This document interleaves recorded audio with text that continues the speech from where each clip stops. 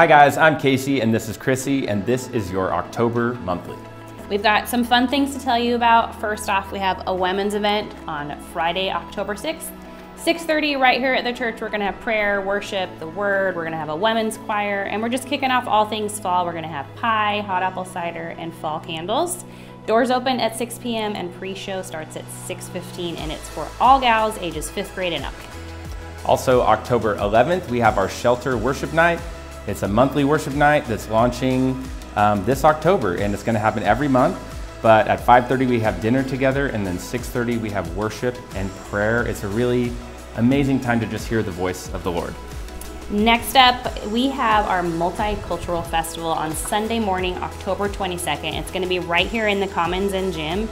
And it's basically just celebrating the amazing diversity that we have here at our church, the cultures that are represented. There's gonna be food, there's gonna be music, and it's just a great time for you to be with your family and experience just the beautiful multicultural experience that we have here at our church. So again, it's October 22nd on Sunday morning, right during our services.